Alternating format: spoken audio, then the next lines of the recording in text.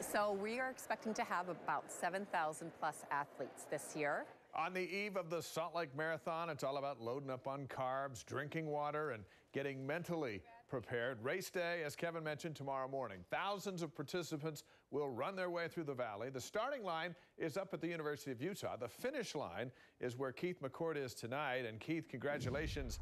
I can see that you have already won. I have already won. I just have about 100 feet to go. Yeah, second east right outside of the Leonardo. There's the finish right here to the Salt Lake City Marathon. Not much going on right now. They're just finishing up with the arch, and they've got the timing equipment. They've been doing testing on the sound system, but Fuller Half Marathon, wheelchair, or kids events, it all wraps up here. It's definitely big. It's a big draw for those all over the country. You get to come out and see Salt Lake City. We really feature or highlight the city here. The Salt Lake City Marathon is now in its 13th year, and this year will have one of the biggest athlete turnouts ever, more than 7,000. That's up 15% from last year's event. It looks like we've got at least 43 states represented and 16 different countries this year. And many of those are at the State Fair Park today getting registered for the race.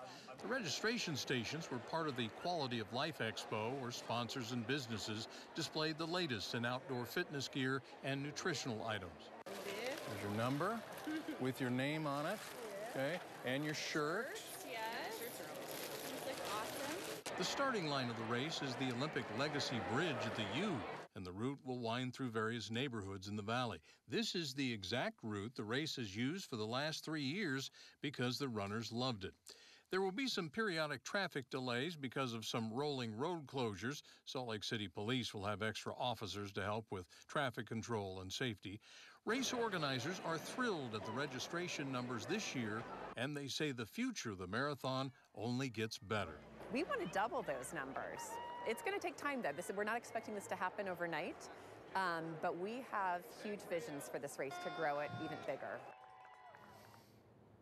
Yeah, lots of optimism for the future. Okay, the finish line area is going to have something new for the athletes this year. It's called a recovery area, and it's not a medical facility, guys, but if a runner finishes up and they need an ice bag for that sore knee, or they need a massage some of those sore muscles, they'll have an area here. That's brand new this year, so the athletes have probably requested that, saying, hey, we're tired. We want to be pampered a little bit when we're done. I was talking to some of the runners today at the registration. They don't mind the cold so much. They're just glad it's not raining or snowing tomorrow. So Kevin's okay with the temperatures, they say.